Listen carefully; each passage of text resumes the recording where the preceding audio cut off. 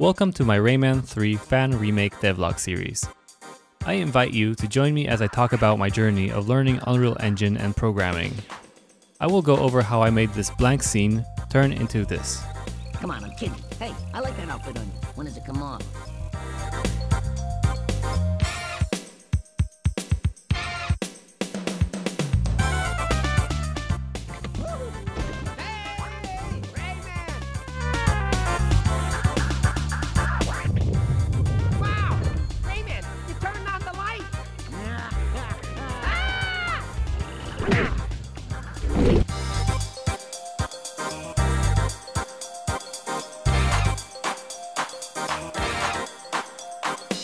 I'll be showing the models I've made, C++ code, and blueprint code. Alright, let's dive in. Episode 7, Player Combat. I guess this is the most important topic for the game alongside movement. This one will also be a two-parter. In this one I'll try to go over the code and logic stuff, and I'll leave the next one for more of the visual stuff, so like UI and particle systems. Anyway, let's first check out how the original was made and then how I try to recreate this. Okay, so when I attack, the fists move forward a set amount and then they start returning. I can't attack until my fist has returned, so that's the thing to note. Rayman also has this kind of battle mode where he actually starts strafing. During this mode, he can curve his punches, so we're gonna have to make a curved projectile again. Also, his fists aren't actually disappearing when he's throwing them. That's something I would like to fix, actually. Of course, you can also charge the attack. And also, Rayman has a combat roll that he can do both in battle mode or not. Now, if there's an enemy in sight, we have this little arrow pointing towards him. Using the strafe mode or battle mode causes the camera to lock on to the enemy. And if I move sideways, the target arrow shows me if I'm going to curve my punch or not. And when an enemy is hit, this text gets spawned over him, which is a very nice punchy effect. So I made the new input mapping and set it so whenever I hold the right mouse button, Rayman's battle mode is active. When I say battle mode, I mean that he's in this strafing mode.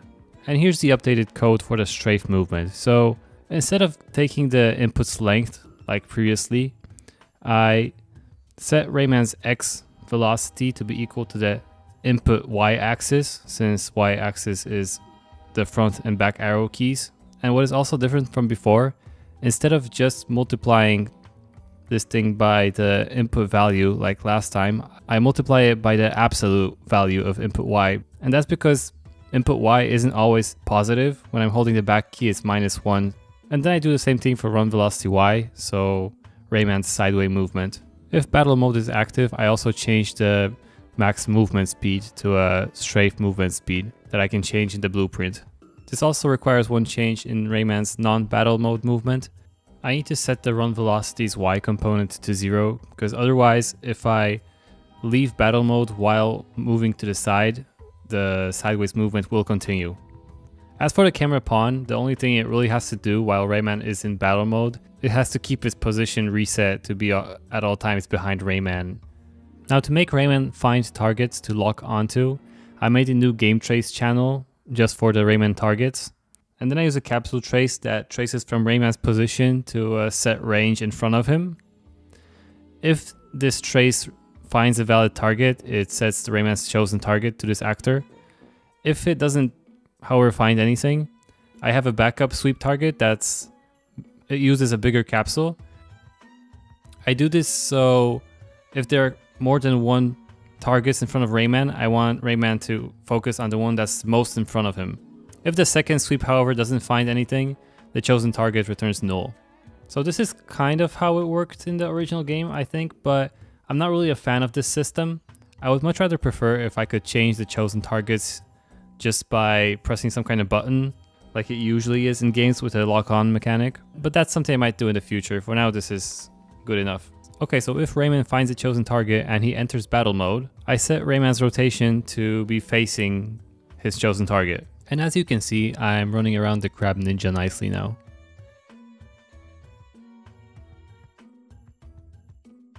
Okay, so time for rolling.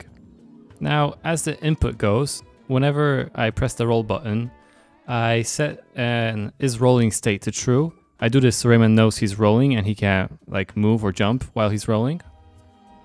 And I also made this variable called prime next roll. This is here so if you press the roll button while Rayman is still rolling but he's near the end of the roll, you will roll again. This is kind of a quality of life feature for the player. It just feels better because otherwise sometimes you think you press the roll and Rayman should roll, but in actuality he was still rolling, so you don't roll. And you know. Now for the roll itself, let's start when you're not in the battle mode. So I have this variable start roll velocity that I can change the blueprint. This is kind of the starting speed of the roll. And then once Rayman starts rolling, he is offset by this roll velocity, but with every frame, roll velocity is decreasing by a roll deceleration variable, which is also configurable in the blueprint. So you can kind of change how far you want Rayman to roll. And then I have this clamp, so roll velocity doesn't go below 0. The 1000 is just this kind of arbitrary value that I expect roll velocity will never be near. So then we set this value to the roll velocity's x component and we offset Rayman by this roll velocity value. Also, once roll velocity becomes less than 0, that's when I set Rayman is rolling state to false, so Rayman knows he can start moving normally again. Now the battle mode rolling is pretty much the same, except I just need to handle the roll velocity x component and the roll velocity y components depending on which arrow keys we're holding at the moment. And also when setting the roll velocity, for example here in the x component, I need to multiply this by the input sign because, for example, if we're holding the back key we want Rayman to start rolling backwards, so we need the roll velocity to be in the negative. Okay, let's check this out. Great, I can roll. And if I'm in combat mode, I also roll. I of course set everything up in the animation blueprint prior to this, so the animations work. Okay, so let's move on to the fists now. But warning, brace yourselves, this is gonna be really messy. This is at a point where I was really getting tired of C++ and I was trying to kind of move this into blueprints. Let's just say bad code, but it works. So I'll try to focus more on the logic and not on the code itself. So the kind of logic flow of Rayman throwing his fists would look something like this. We press the button. If we're holding the button, Rayman's charging his fist. Once we let go, we throw them with a set damage. First we throw the right one. If we press the button again before the right fist returns, that's when we start charging or shooting the left fist. Once we shoot the fist, that's when we spawn this projectile that's just a collision. We tell the animation graph to snap Rayman's fist to this projectile.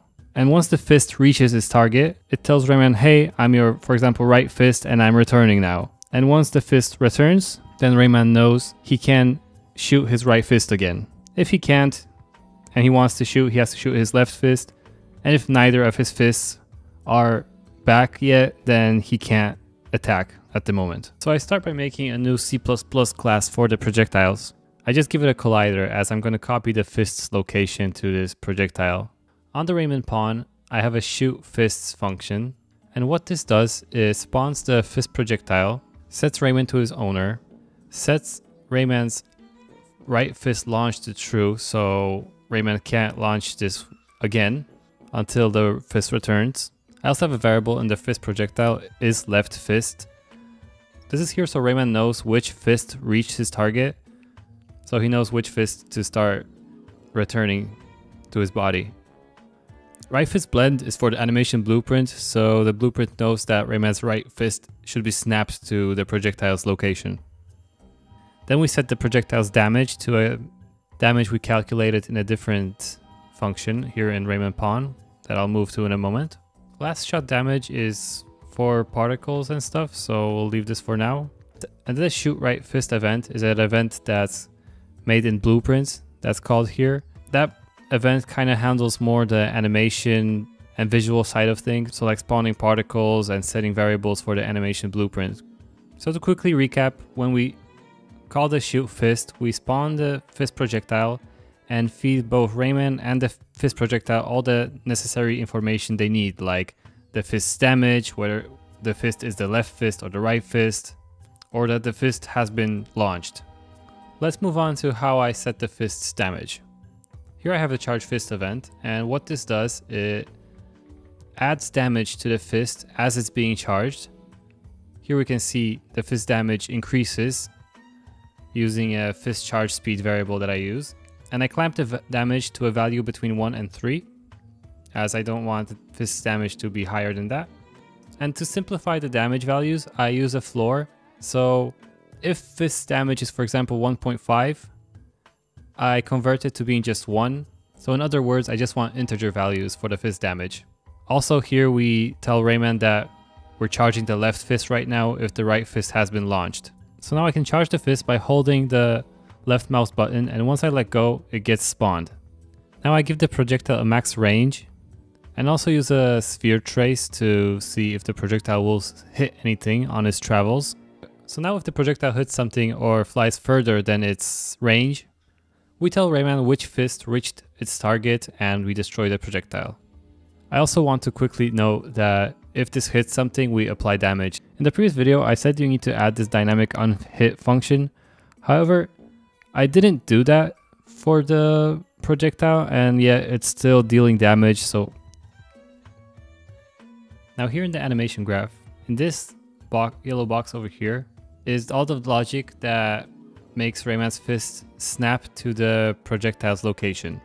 This upper half is for the right fist, and this lower half is for the left fist. So right fist location is the location of the projectile, and we move the hand right bone, so that's the right hand, to the projectile's location.